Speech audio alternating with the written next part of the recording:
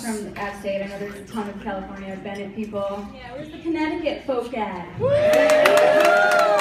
I heard there's some Maryland.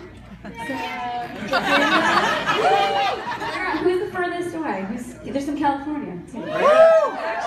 Actually, Stephanie and Dan tonight came donned out. Might I say that they are decked to the nines. They look fantastic. They flew all the way out here just for our Maid of Honor speech. Yeah.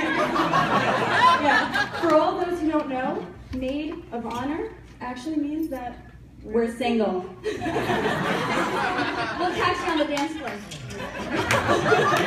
Let's get serious here. Let's talk about the most important people in the room. The bar staff. No, not the bar staff. We're talking about Stephanie and Dan, or as we like to say, Stan. Stephanie and Dan, as Kevin just said, you guys really do complement each other so well. You guys are a great duo. You formed a team, and I'm speaking on behalf of everybody, and not just us when I say that it's a team that we're all so proud to be on. And Dan, we couldn't have asked for a more genuine and compassionate partner for Stephanie, our intelligent and beautiful friend Stephanie. And Stephanie looks gorgeous tonight, right? Am I right?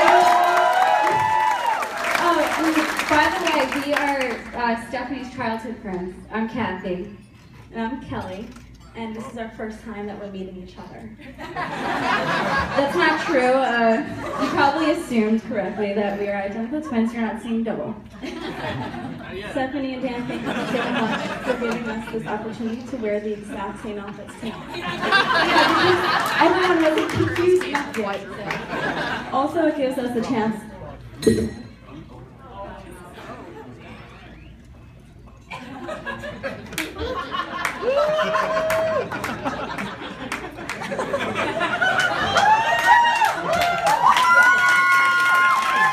Okay, we're trying to mix everybody up. So who here thinks that this is the real Kathy? And who thinks this is the real Kathy?